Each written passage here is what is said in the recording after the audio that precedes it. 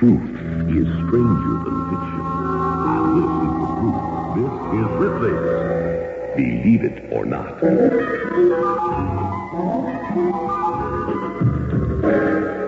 Joe Land of Winnipeg, Canada, went a little off course when he was golfing one day.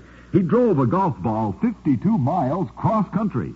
We're not sure what cross-country par is, but Joe did it in 753 strokes. Believe it or not. In a moment, I'll tell you about a most frivolous death sentence. Mashko Komyakov, a Russian, was an enthusiastic chess player. In a critical game one day, he confused the king with the queen and soundly cursed the chess king, which is Tsar in Russian. Some servile soul reported the incident to the authorities. Although it was clear that he was referring to a chess piece and not the monarch, he was sentenced to death.